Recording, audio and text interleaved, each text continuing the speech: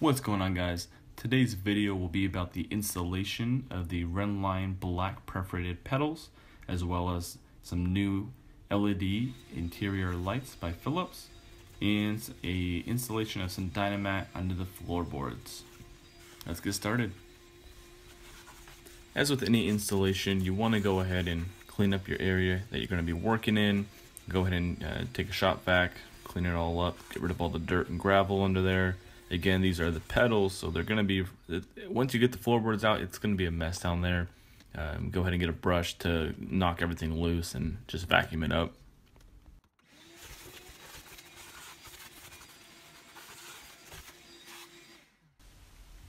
Now, once you get the pedals removed, whether it's stock, aftermarket, you're going to go ahead and see the metal plates underneath.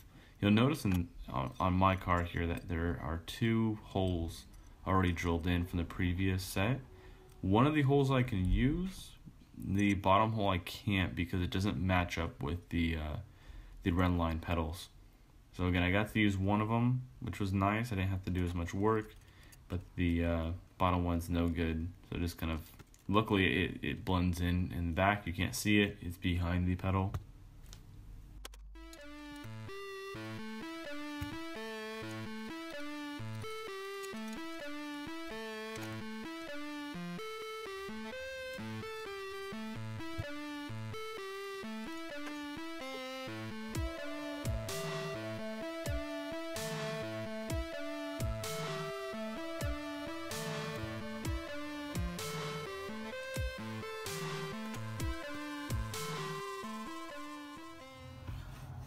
Alright, now for the dead pedal, we gotta kind of mess around with it to get a perfect fitment. It doesn't really just plug and play. Sort of, but not really. We got this curve coming in this way, which makes these mounting holes a little bit difficult. And then you have the padding on this side kind of pushing it out, where you really just want a tight, snug fit. And again, you get to decide if you want it a little bit higher, a little bit lower, really whatever what you want to do. But I'm gonna have to do some cutting on this carpet here to go ahead and make it fit better. Kind of brush this carpet back as well and clean it up. But it doesn't look too difficult, but does look like a little bit of a pain to go ahead and do. But let's go ahead and get started on it. Now, one of the important things to keep in mind is you want to drill one hole at a time. Luckily, I have my one hole already drilled. You want to go ahead and put the screw in there, tighten it up a little bit so you can actually adjust the pedal. The reason for that is you don't want to just drill two holes and then you find out later on it's crooked or it's slanted or it's just not in the right spot. So again, put one in first, tighten it up, position it perfectly how you want it, and then from there you want to go ahead and drill the second hole. I also decided to sit in the driver's seat to get a further perspective.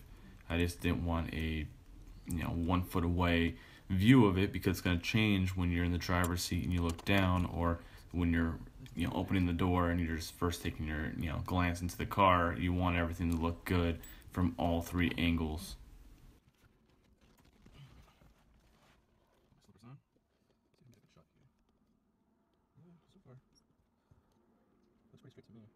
Now for the gas pedal, my idea was just to install the new pedals and that was it. But I got a cool idea about modifying the underplate, the old gas pedal, as a toe and heel extension. So I went ahead and kind of mocked it up and came up with a pretty cool idea. As you can see here, I'm just drilling the two mounting holes that will be drilled into the gas pedal. I'm going to go ahead and strip that paint off and either do a glossy, just do a clear coat over the silver, or I might go ahead and actually send the plate out to get anodized before I'll clean it up before, obviously, but so far I'm leaving it in there as red just to get a feel of it. Alright, so I went ahead and already marked the drill holes. Again, I only have to punch and drill one hole in each pedal, just because the previous pedal set had one hole already done for me. So again, we're just gonna go on here with a red pen. Now, a lot of guys in the forums were saying the drilling part's the hardest. I didn't find that hard at all.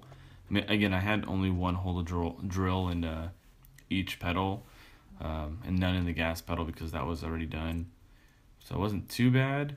But yeah, it's literally, I had left the pedal on there. I went ahead just very carefully put the drill bit in, just real slow, and I didn't scuff up the pedal, which is nice, and it came out really well.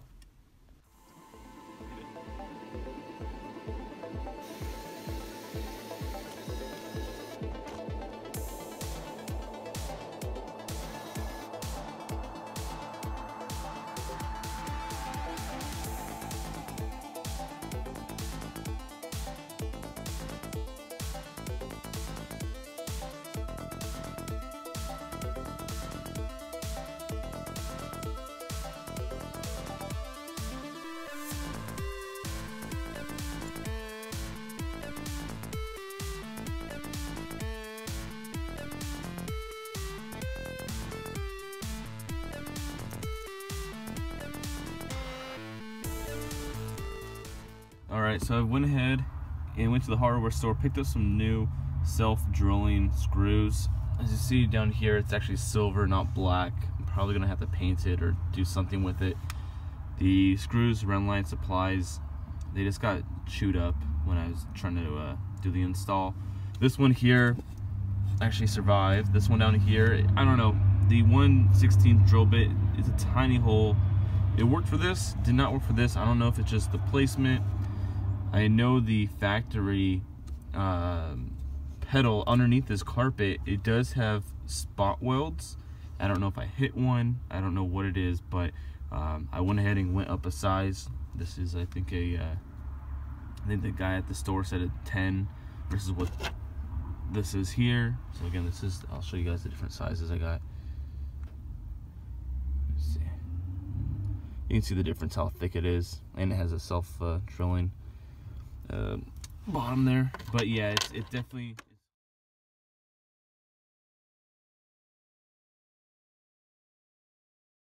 Alright, so I found some Dynamat that I had lying around that I'm going to go ahead and install. I already kind of started over here. And if you take a look, I have it semi-installed already. Just because you never know what you're going to find under here. And when I took the floorboard out, there's just nothing, no foam, nothing, just pure metal. So let's go ahead and finish up this sound editing so it's not vibrating or. Now when installing Dynamat, it's pretty straightforward, it's pretty easy. It's tacky material. You want to do a rough cut of your area you're working in.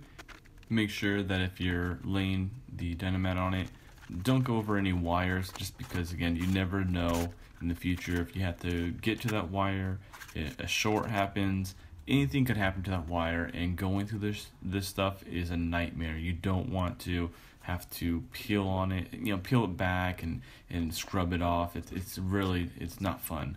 Just be very careful because the edges are very sharp and they're rough. You'll see right over here I do get cut, and it really hurt. It's a pretty deep cut in the finger, and that definitely sucked. Once you had the Dynamat all in position, you're pretty confident that you're not going to move it. Go ahead and use like a little mallet like I'm using here, and just kind of press it in, make sure it's all fully in contact with the material that you're placing it on. I use actually like a 17mm wrench to kind of get in the corners really nicely. I use the circle end of that, and the little mallet I have here I use to just really set it down and make sure there's no air gaps in between the Dynamat and the chassis floor. The other installation I got to were the interior lights, and they were 6000K 43mm. You can get them on Amazon. I think they're like $12 each. I don't know why they don't sell them as a dual pack, but you gotta buy one at a time, which is annoying. The black bezel around the light is metal, so again, it's not gonna crack on you as like a plastic light in newer cars would.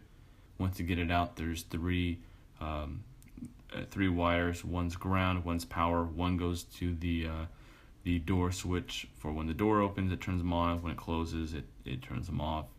Now, the hardest part about the installation was actually taking a photo of the light to show, the color, the brightness, and all that. But it just wasn't working out with the such low light of the environment around the car.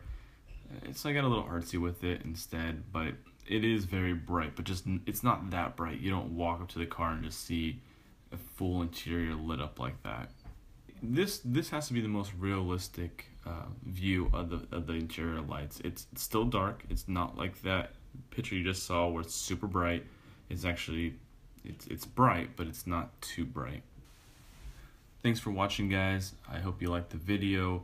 I'm going to try and get some more videos up as soon as possible. The next video will be about my exhaust and the setup I'm currently running and how it sounds. But follow back and like and subscribe.